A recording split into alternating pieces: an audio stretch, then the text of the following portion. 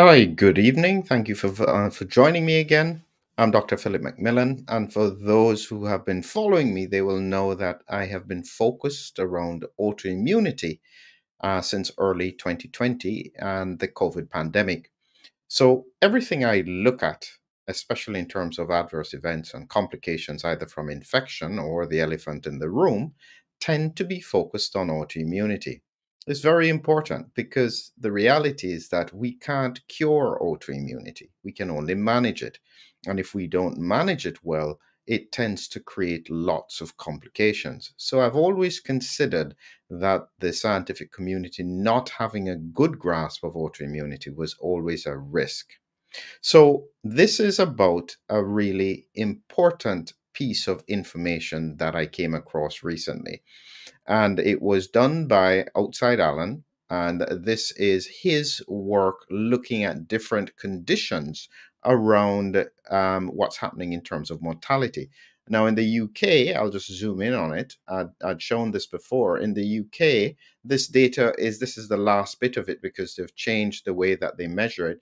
But he was looking at specific conditions, heart failure here, cirrhosis and other liver diseases. This is what caught my attention, ischemic heart disease. He went down all the conditions and then it was looking at, in black, it means over 15% excess. Dark red is over 10%, light red is over 5%, and yellow is just, or orange is just below, just above 0%. So what had caught my attention was this here. This was in 2022 because you can see all the years running down here. So this is the year 2021, 2022. And you can see here in black, the quality of the image is not so good, but you can see the principle that in 2022, we had a significant rise, has come down a bit, but it still remains high. That caught my attention because I realized that in the context of the pandemic, looking out for unusual patterns is really important. You don't ignore unusual patterns. That's one important lesson that I've learned. And so, because of that, it has caused me to put together another one of my webinars. And so, this is in a couple of days. So, it's on Thursday, the 29th of February at 7 p.m. There are tickets available. Usually, we give a proportion of tickets that are free, the rest are donation. Oh, sorry, but all the free tickets have been snapped up, but we still have donation tickets available, and it is any donation, small or large, just to support the work. It does take quite a bit of time to put together these presentations, and the research going into it, even though I enjoy it, is quite an investment of time. So your support is very much appreciated. So, what I'll be talking about today is giving a kind of idea as to where I'm heading with regards to this and the elephant in the room. And what I'll be focused on is this particular paper. And this paper was published in 2022. You can see it here if you can see the writing. So, new-onset and relapsed liver diseases following COVID-19 vaccination, a systematic review, sorry. And so 2022, I usually look at the authors, and the authors here are actually from Saudi Arabia. So this is from the Middle East. And essentially, what I found interesting is right at the start of it here, they said something in the abstract. They started off liver diseases post COVID vaccination are extremely rare but can occur. The truth is that it seems as though if you don't put that statement right at the top, you will not get the paper published. I don't know why anybody would say that because we don't know. All they were doing was looking at published papers, but published papers does not necessarily reflect the real life reality of what is happening on the ground. And so within that framework, there are a couple of things about it that I think are quite important. So they did find that there are a number of conditions, and out of the articles that they found, you can see here again. So they looked at a number of papers that were published, and they found 275 cases from 118 articles. That's what they used in their systematic review, and they put that together. And it was looking at all the causes that occurred around it. Now, the reason that I'm focused on this is because I think it's underestimated. People are going about their lives as if everything is normal. And I think that is a little bit dangerous in the context of what has happened across the world. When I do the presentation, there are three things I'm going to be focused on. And I think that all three of them are relevant. We underestimate that for many people who drink alcohol, there is some degree of liver damage. Now, you have to remember that the liver can take quite a lot of hits, including lots of alcohol. But it doesn't mean it's not being damaged. You only start to notice the effects when about less than 20% of the liver is left. So oftentimes people can think their liver function tests are normal, so therefore they are fine. Not necessarily. It's far more complex than that. The other beast in the room is the fatty liver. This fatty liver is something that is growing across the world in terms of numbers. I think that when I looked at it for people who are overweight or obese, you're talking about almost 50 to 85% of them have a fatty liver. Now, not all forms of fatty liver are necessarily going to cause liver problems, but that's what we'll discuss as well. And then critically, we talk about the elephant in the room. It's interesting that even though you have issues around infection, it tended to affect primarily the lungs, the heart, and the kidneys. We used to see some cases where there are elevated liver enzymes around a severe COVID infection, and even the ferritin, I remember thinking this was an indication of liver damage, but in reality, that was macrophage activation. So, liver damage is not a big one in the context of most of the organs affected with COVID 19. And it's important to try and understand then why would it be relevant in the context of the vaccine? Now, when they say that it's rare, my question is actually, why does it occur? Because I did a quick check before, and I'm happy if other people can corroborate it, is that I just checked through on Google Scholar looking for the association with vaccination and liver injury. And outside of hepatitis and hepatitis B vaccines, it doesn't seem to be a major issue. Why would this be relevant in the context of COVID vaccines? Really important question. And this is why I said when I look through the paradigm of autoimmunity, everything starts to make sense. So here are some of the examples of cases that they had, and you can see here this may be a little bit small, but the essence of it here is that this was one case, someone who was white. They did have a background of liver disease before and a liver transplant, and they had their event or the time to presentation was only 2 days.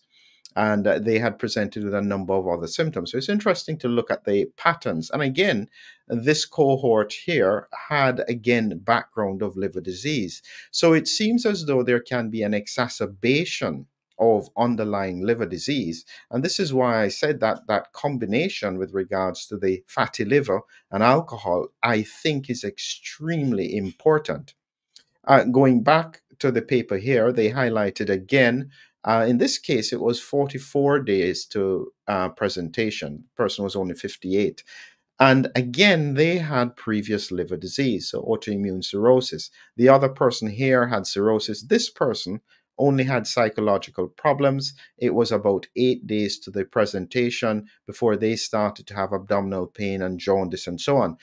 So if they had no background liver disease, that in itself is an important question as to why would it occur. I'm just giving you another few examples here from the paper. This here is a 53-year-old male. It took 10 days to the presentation, and this person had no medical history. And they again presented with abdominal pain, lots of these represent immune responses, hypersensitivity responses, myalgia, fatigue, jaundice. And so they knew that this was probably an autoimmune case with fulminant liver failure. So that was quite significant. And so you can see the pattern here. This one, no medical history. Again, no medical history. This one was with the AstraZeneca.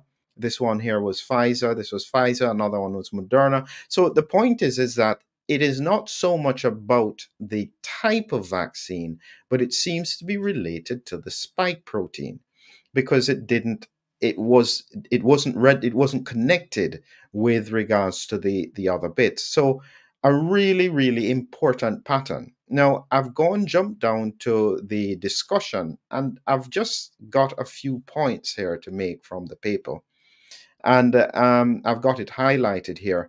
And the first thing that they said, so this is a discussion, and they're talking about the considerable range of liver diseases that were observed following COVID-19 vaccination. I agree. It is really strange. Why would you have such a range of liver diseases? So it's not just autoimmune hepatitis and so on.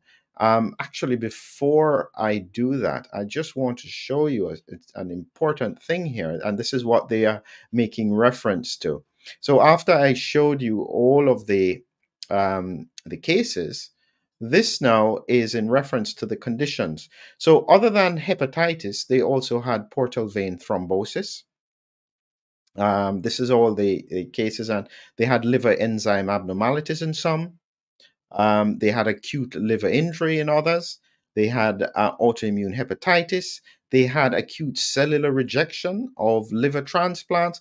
It was splanchnic vein thrombosis. It was a whole range of things: jaundice, hepatomegaly, hepatic porphyria, acute hepatic failure. So there was a whole range of liver responses that really is not typical. That's the bit that I'm saying here. These are not typical responses. So let me highlight again the bit about the discussion. So in the discussion here, as they said, a considerable range of liver diseases were observed following COVID-19 vaccination. And so they identified that autoimmune hepatitis, AIH, was defined as a chronic inflammatory disease of the liver characterized by circulating autoantibodies. As I mentioned before, if you don't understand autoimmunity around COVID and potentially the COVID vaccine, nothing makes sense. But again, they identified that loss of tolerance against the patient's own liver antigens is regarded as the main underlying pathogenic mechanism. Again, that's autoimmunity. And as they said further on, although the mechanisms associated with COVID-19 vaccination and autoimmune hepatitis are still unknown, molecular mimicry, that's where the proteins that are trigger the immune system are similar to normal proteins in the body, has emerged as the most likely process associated with this phenomenon. And they noted, indeed, antibodies against the spike protein of S1 of SARS-CoV-2 had a high affinity against some human tissue proteins.